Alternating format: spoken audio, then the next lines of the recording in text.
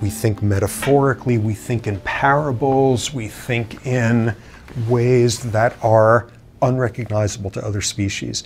And that's maybe 50,000 years old, right around the time that our ancestors started doing things like throwing pigment on the walls of a cave, and this pattern of colors stands for an animal, stands for painting, cave paintings. The first sign that this is not a horse, this is a picture of a horse.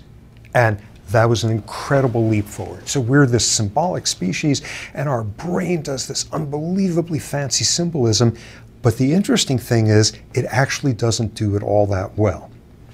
And it has to do with the fact that 50,000 years is a blink of an eye in evolutionary terms. 50,000 years, you invent all these abstract sort of concepts.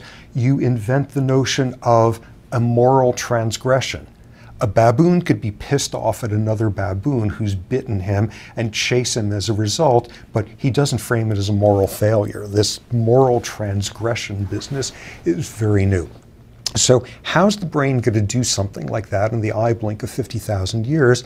And you see all sorts of interesting improvisations. For example, there's this part of the brain called the insular cortex, the insula. Any normal run-of-the-mill mammal bites into a piece of food that's rotten and rancid and toxic. The insular cortex activates, triggers all sorts of reflexes. You gag, you feel nauseous, you spit it out, whatever.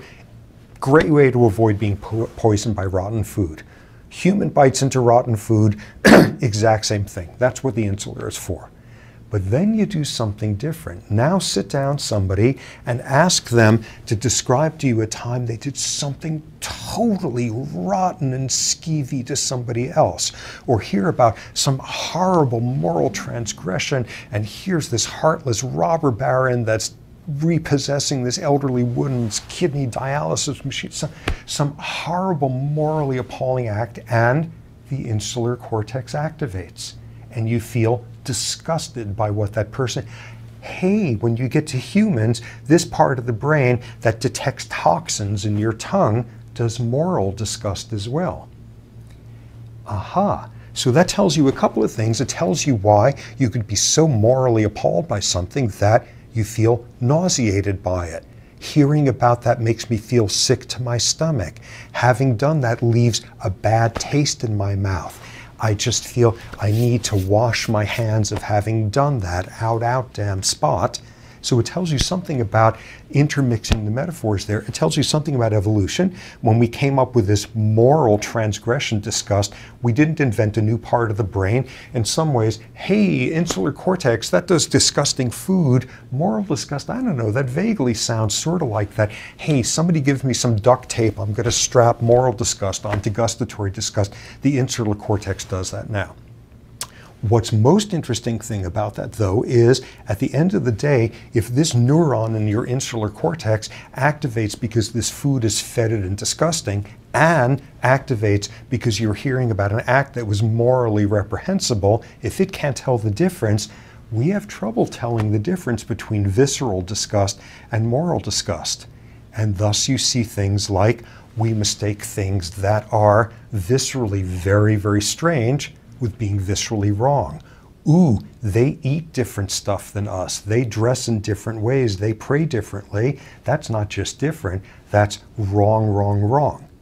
We mistake feeling disgusted by something as being a good litmus test for deciding what's right and wrong. And what we know is somebody's disgusting, this is simply wrong, is somebody else's perfectly normal, loving lifestyle. And it's tempting if your stomach is in a total uproar, you know, if it makes you puke, you must rebuke. We mistake the strength of those visceral responses for abstract moral judgments. So it's a very interesting intertwining. The part of the brain that tells you something about if this is hot or cold plays a role in judging. Does somebody have a warm or cold personality? If you were sitting in a hard chair versus a soft, cushy one, you were more likely to judge somebody as having a hard, inflexible personality. Whoa, this symbolic, metaphorical stuff is so cool and so human and fancy, but we have trouble telling the difference. Somebody else's pain can feel just as painful as your pain because it's the same part of the brain that's processing both.